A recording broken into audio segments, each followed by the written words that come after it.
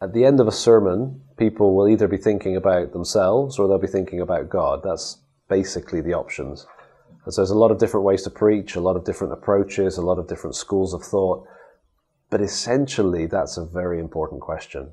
Am I pointing people to themselves, or am I pointing people to God, to Christ, to the revelation of Him in what we've been looking at?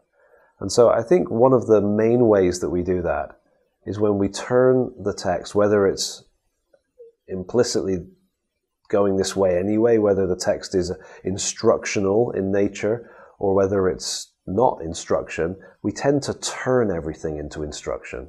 And that's fine, it's okay, there's a place for instruction.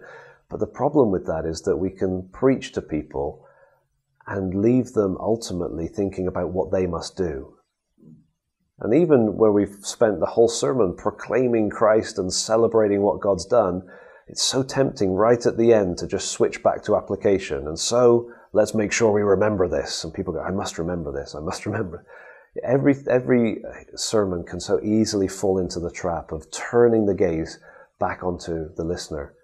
But I think the best sermons are sermons where people go away amazed by God, where they go away thinking about Him. And interestingly, those are the most effective sermons too. Those are the sermons that result in life change. They result in greater morality, greater holiness, greater service for God. And so it's a good question to keep in mind when you're preparing the sermon and when you're preaching it.